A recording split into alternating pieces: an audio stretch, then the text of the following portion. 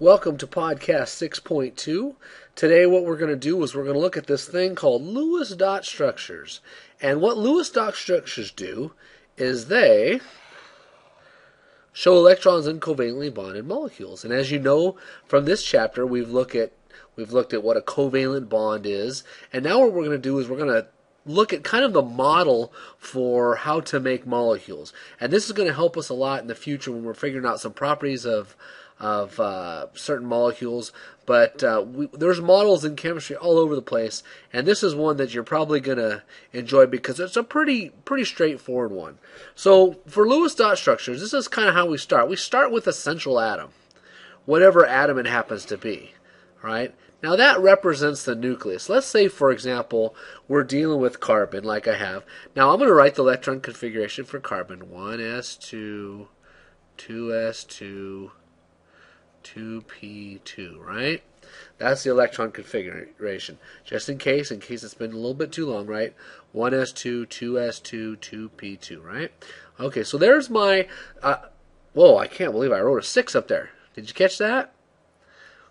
Probably did. Calling me an idiot on the screen, but that's okay. I make mistakes. All right, 2p2. So that means I've got a total of 6 electrons, but when we deal with a Lewis dot structure, all we're going to worry about is the valence electrons.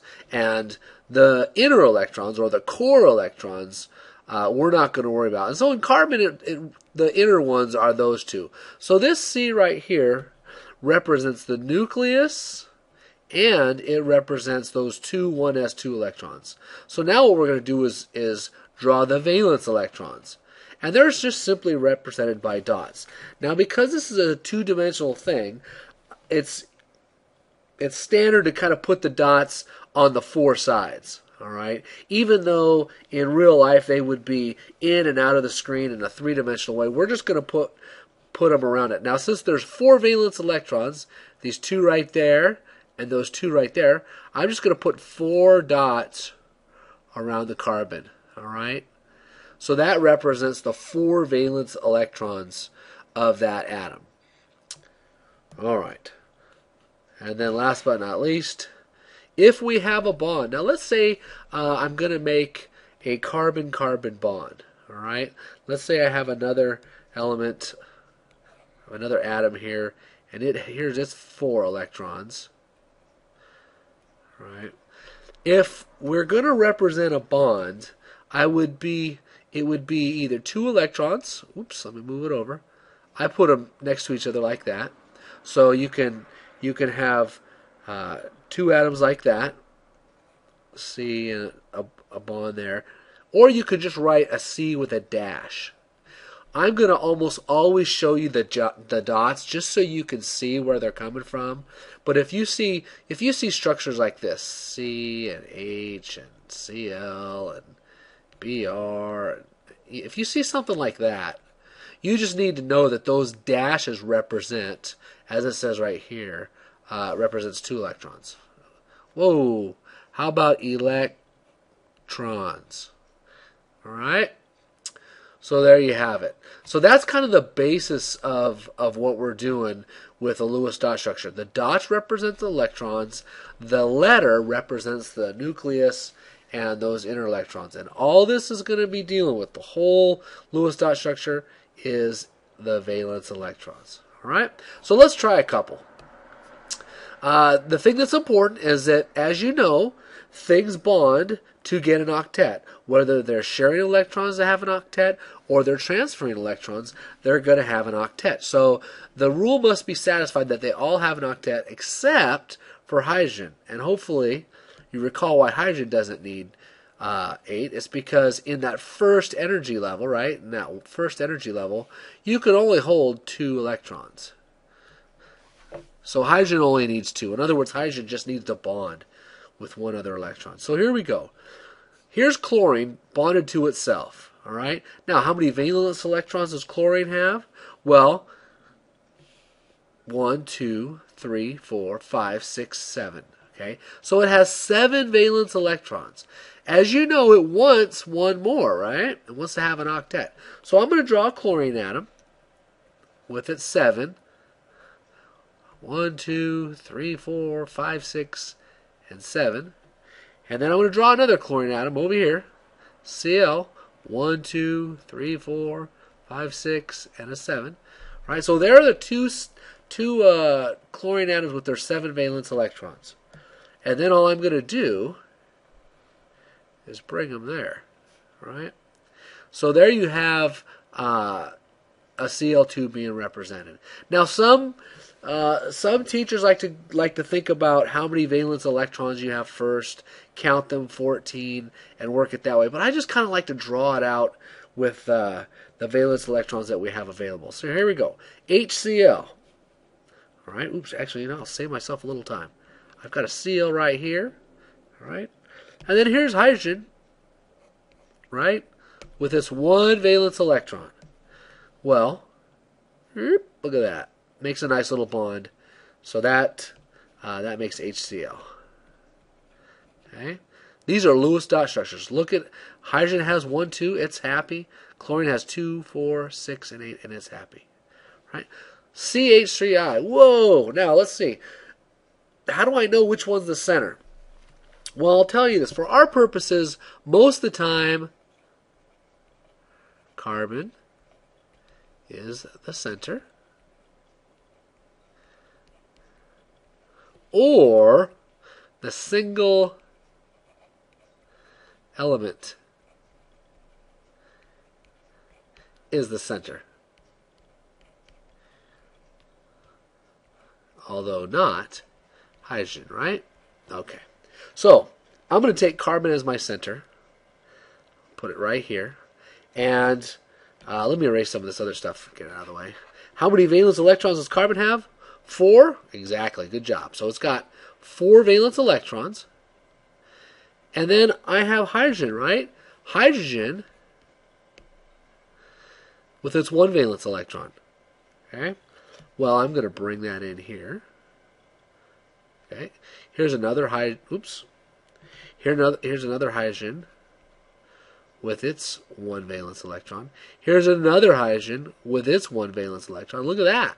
They're making bonds, right? And then last but not least, I have iodine with how many valence electrons?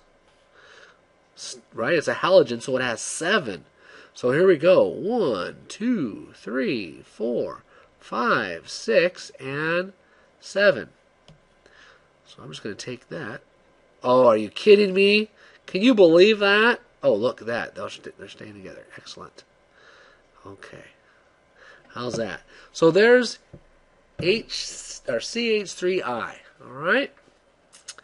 And then let's do this last one. Actually, you know what? Pause the video. Try to do C2H6. See if you get it. All right. Let's see how you did. I'm going to take my carbon here. Oops. My bonds didn't join me. And here's another carbon. Right? The first electron is going to make a bond. 2, 3, 4. Right? Okay. So now, let's bring in some hydrogens. You want to? Here's a hydrogen. Here's a hydrogen. Here's a hydrogen. Alright. And then I'll just draw the rest of them in.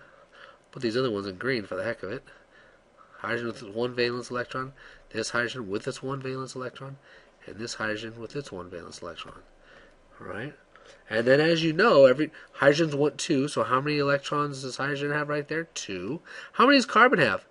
2, 4, 6, and 8. This carbon over here, 2, 4, 6, and 8. Alright, so everyone has an octet of electrons and they're happy. How's that? Basic Lewis dot structures. We'll do an activity where you'll practice this, and if it looks a little confusing right now, don't worry, it's going to get a lot easier. Let's move on to the next thing. Polyatomic ions, alright? Remember these? Whoops. Gosh, I hate when I do that. Remember these? I wanted you to memorize these. Here's hydroxide, right? And here's phosphate. Well, what do we know about polyatomic ions? Okay, they're just ions with more than one atom, right? We know that.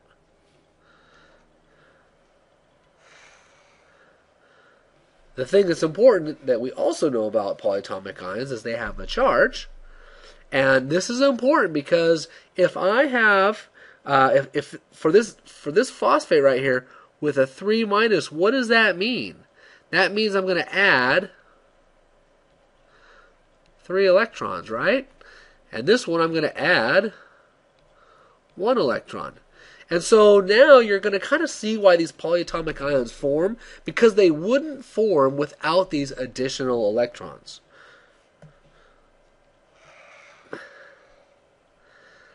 And that's kind of what I'm just saying right there. Right? Single atom is the central atom. I've kind of gone over that. And last but not least, typically you draw brackets around the ion and then write the charge. So let me show you how we do this. All right, so here's oxygen with how many valence electrons? 6, right? So there's 6. Again, 1, 2, 3, 4, 5, 6 valence electrons, right? Okay, so now it's got 6 valence electrons. Here comes hydrogen with its 1 valence electron, right?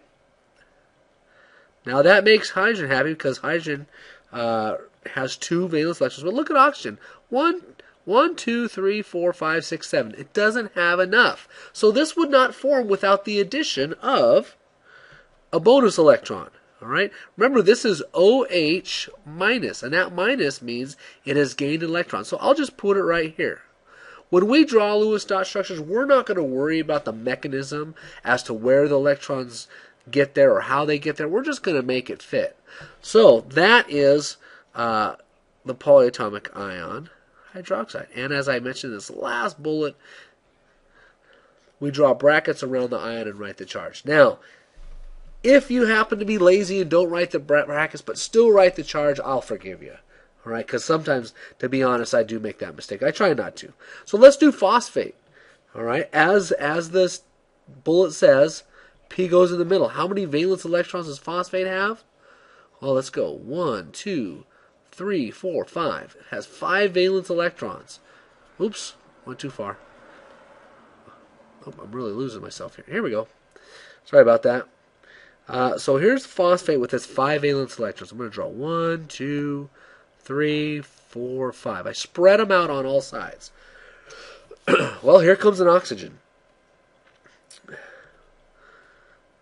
I'll put oxygen right there. And then there's 1, 2, 3, excuse me, 4, 5, and then 6, right? Here comes another oxygen. 1, that first one's going to make a bond. 2, 3, 4, 5, 6. Here comes another oxygen. First one I'm going to make a bond. 1, 2, 3, 4, 5, and 6. All right. Now let's see if everyone has an octet. Well, you can see phosphate here. 1, 2, 3, 4, 5, 6, 7, 8. Phosphate's pretty phosphorus is pretty content. It has an octet of electrons. However, there's a big problem. Oxygen here has 1, 2, 3, 4, 5, 6, 7. And this one has 7, and this one has 7.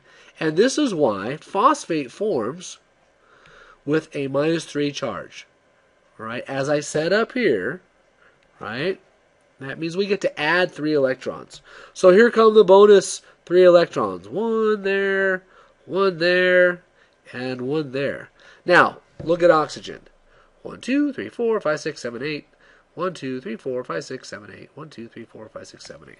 All right? So, everyone has an octet. And just to finish this off, I'll put a little bracket around it indicating it's an ion, and I'll write its charge. Okay? So that's a polyatomic ion.